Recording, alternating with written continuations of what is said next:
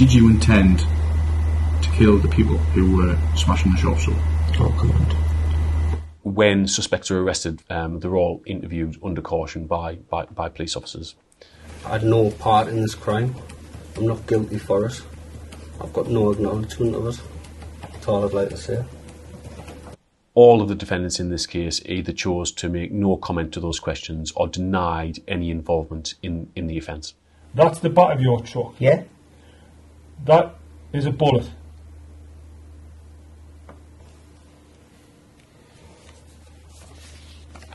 That's a 9mm casing from a bullet. Can you tell me what that's doing in the back of the truck that you move in and out of there? Haven't got a clue.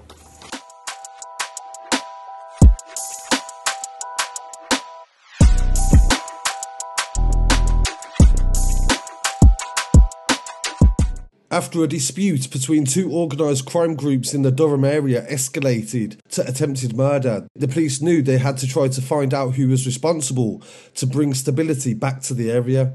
This week, 7 key members of an organised crime group have been jailed for their involvement in multiple shootings, ram raidings and also attacks with other weapons. During the police interviews, all of them refused to say anything about what had happened and refused to acknowledge any involvement, but they later pled guilty to all of the offences and have been jailed for a total of 100 years. The police launched a complex and intense investigation that uncovered a lot of digital evidence and forensic evidence, and it left them with no option but to plead guilty.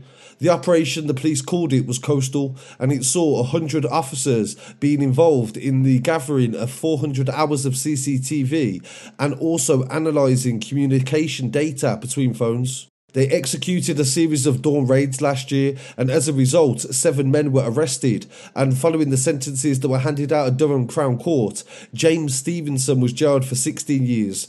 Wayne Griffin was jailed for 9 years and 9 months. Connor Ellison was jailed for 13 years. Jonathan Miller for 16 years and 9 months. And Shane Lee for 9 years. Graham Oliver for 5 years and 4 months. And Paul Frayne for 14 years.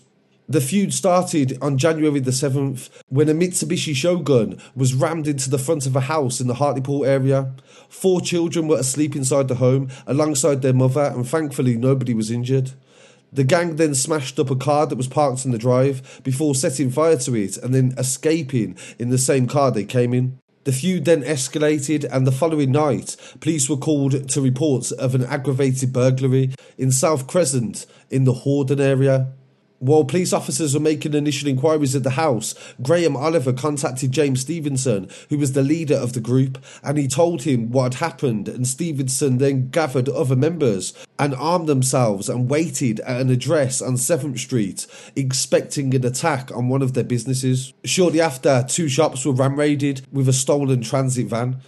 It was at this point that Stevenson, who owned the tanning store and vape shop, was captured on CCTV along with his gang, pulling up in a different Mitsubishi Shogun on 7th Street, arming themselves and then driving there to stop them from damaging the property. They also fired several shots from a 9mm firearm, and the police would be able to confirm from the angle that the bullet had travelled from the car. There was a short pursuit following this, and the van chased the Mitsubishi, but then the vehicle was found burnt out a week after, and the police inquiries began. They also had DNA evidence in relation to blood that was found on a bottle that was used in an arson attack.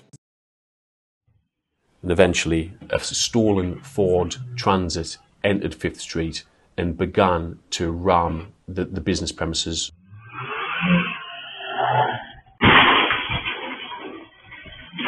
Fortunately, there was nobody within it at the time, but it caused extensive damage. James Stevenson and the other defendants, they're now aware that there's an attack taking place on 5th Street, so they get into the Mitsubishi Shogun and travel down Eden Street to the junction with 5th Street. And as they look down, the Ford Transit is still ramming the business premises on 5th Street. The occupants of the Mitsubishi Shogun then discharge what we now know to be a 9mm handgun towards the vehicle.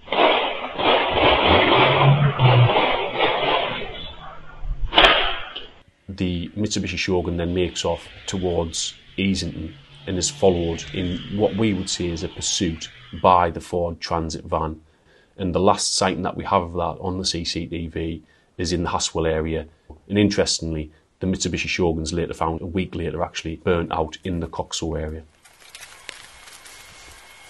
So following the reports by members of the public, as you can imagine, there's lots of information that comes into the police pretty quickly, and we've got to establish exactly what the circumstances are that have gone on. Hands out, lie down.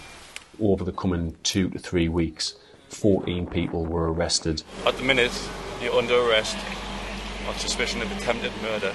The police used the CCTV as a timeline of events, and they also matched this up to their mobile phone devices, including messages that had said that they were meeting up and what was about to happen. During the initial raids, the police also found heroin and cocaine with a street value of £75,000. The gun that was fired during the incident has never been recovered, but they did find some spent casings during a raid of Paul Frane's farm. The police said in a statement they believe this case is a big example to anybody that thinks that they can terrorise communities and also sell drugs to people that also damage the community. So I really want to hear what people have to say on this story, and don't forget to like, comment, share and subscribe. Check out the previous uploads today and follow on social media as well at Scarcity Studios. I'll be back again very shortly with some more news. Peace. A 9mm bullet, and what we were able to establish through the forensic evidence was that that 9mm bullet had been discharged from the same weapon used in the offence on 5th Street. And we can actually go a step further than that as well. We can say because of the angle of the bullet, which we later recovered from the front of the building in 5th Street, we were able to say that that bullet had travelled from the Mitsubishi Shogun. So we were able to prove that the people within that vehicle definitively discharged a gun, and that bullet had travelled from the direction of that vehicle. Did you intend to kill the people who were smashing the shops up? Oh, God.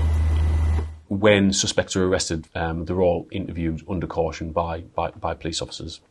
I had no part in this crime. I'm not guilty for it. I've got no acknowledgement of it. That's all I'd like to say. All of the defendants in this case either chose to make no comment to those questions or denied any involvement in the offence. That's the back of your truck. Yeah? That is a bullet.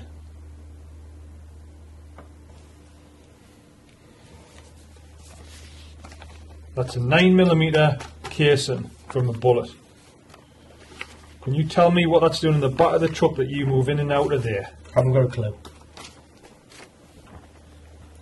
Okay. Haven't got a clue. We've obviously undertaken these extensive levels of inquiries, from witnesses to CCTV to forensics to searches, arrests, etc. And we're able to build really strong case against these people. In the face of this, what we would say is overwhelming evidence, all the defendants chose to plead guilty. Can I stop this interview and talk, Mr. Certainly, of course you can. Time by you. Yep, time by me is 15:45. This really has weeded out an entire organised crime group from our communities. I'm proud of the officers who have worked tirelessly to bring these people to justice, our partners who have contributed really effectively, our communities who really have stood up and been counted to say that they won't tolerate such behaviour within the community. And I think this acts as a real deterrent for organised criminals who think they can escalate their criminality to such a serious and violent level to say that it just won't be tolerated.